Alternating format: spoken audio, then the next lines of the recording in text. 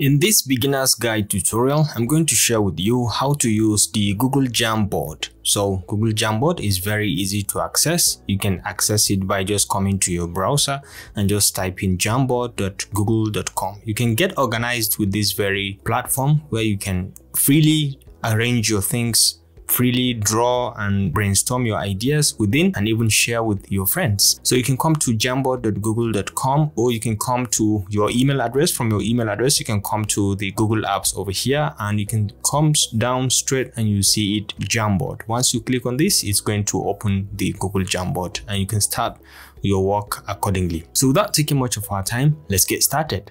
Google Jamboard actually is a very interesting app that you can use to brainstorm ideas and share your ideas with your group or your team at work or in school, and then you can export it easily. You can collaborate very easily. You can collaborate with your friends, with your team members on a particular same work sheet. To get to Google Jamboard, all you need to do is to come over to your browser and just type jamboard.google.com. You just hit enter, and you should make sure you are signed in with your Google account. Once you are signed in with your Google account, then it will bring you to this, and then it says you don't have a jam yet. So to create a jam, all you need to do is to come over to this plus icon at the bottom right.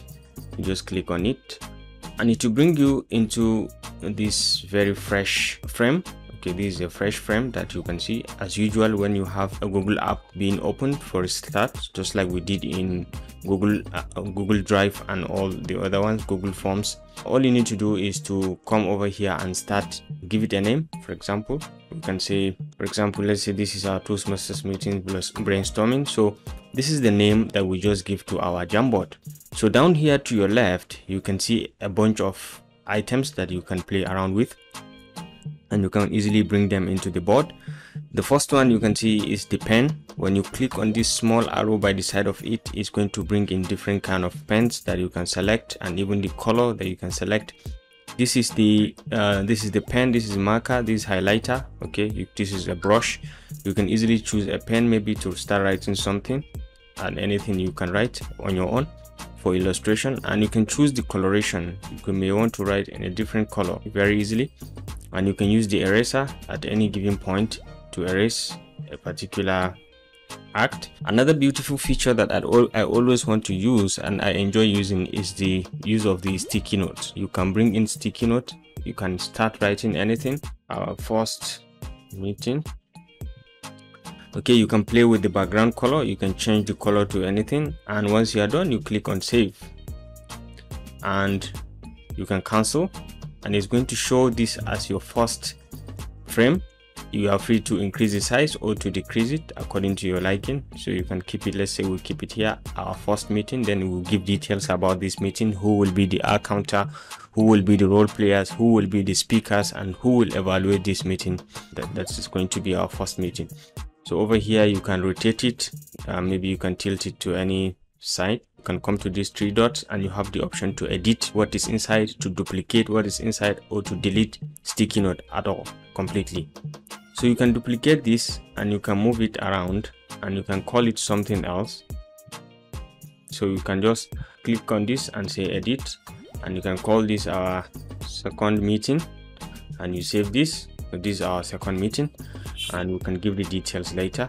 So over here you can add an image into this. You can bring in any image. For example, I want to bring in image.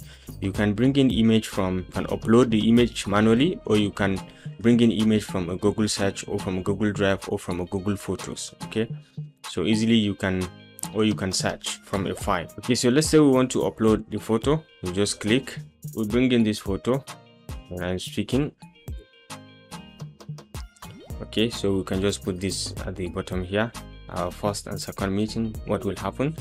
So you can bring in images to this and add to your frame, and then over here you have the circle, or you have some elements that you can add in. Over here you can bring in shapes and add to your frame, and once you click here you have a circle. But then you can bring in different images. For example, you click on this little arrow and you will see you can bring in arrow, you can bring in half circle, you can bring in a square, or anything of your choice. Okay, maybe that will help you to illustrate very nicely. And you can bring in text also. You can add in text to anything. You can say maybe speakers. Who will be the speakers? You can line them up and put more. Maybe you can say, so you can adjust and then you can pan it. Okay, we have our first speaker or something like that. So down here we have the laser tool. The laser tool will enable you to highlight a given case as you are explaining in your frame. So for example, we are talking about our first meeting, so you can see it helps us to just highlight that this is our first meeting and this is our first speaker for the first meeting. This is our first speaker, this is why we have our speaker. So it just helps you to sort of demonstrate what is going on over there. So we have our second meeting and we can concentrate on the key features that we have. So up here you can clear the whole frame to make it free, and you can set a background for the frame. You can make it something like this mathematical notebook, or you can make it to appear. You can clear it and you can undo with just Ctrl+Z, and you can put in the normal display on the text, the arrangement, the text color. You can resize and align it, and over here you can zoom in to any size. You can put 25-50%, or you can fit to the screen, or you can zoom in or out according to your liking, and you can redo or undo just like we have Ctrl+Z and Ctrl+V. So over here you have the list of frames that you have on this particular Jamboard, on this particular frame. So you can add a frame by just coming here, create a new frame, and it will create a different frame for you. Maybe we can click on this and then we can give it third meeting. Then click on save, and it added this as our third meeting. We can bring it to the center and we can put in the text to signify speakers. For example, speaker 1, Roshan, and so on. So you can bring in this, and you can see the arrangement of the frames. Once you click on this, you will see the various frames that you have. This is frame 1, this is frame 2. You can navigate easily from frame 1 to frame 2, and you can always take it back to the previous look, or you can move to the previous frame easily. And then down here, once you're done with your frame writing and all, you can share with your colleagues as well, or you can invite your team members to be able to contribute to your work as you are working. So to share with your team members, all you need to do is come over to click on this share. Right now it's private, it has only access, given access to me. You can invite others to join by clicking or copying this link and sharing it with them. You can change the controls by coming over here, and you can say anyone with this link can edit.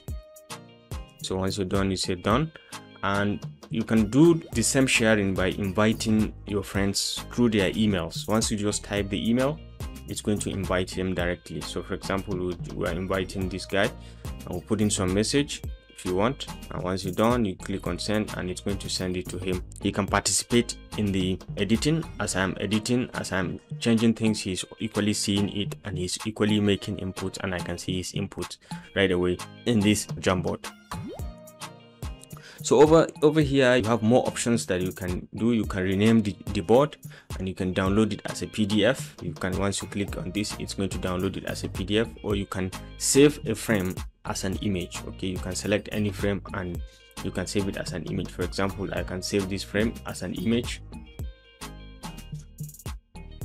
and it's just going to download it for me over here as an image, so I can always refer to it and I can do whatever I want with it, and it's a very clear image that you can see.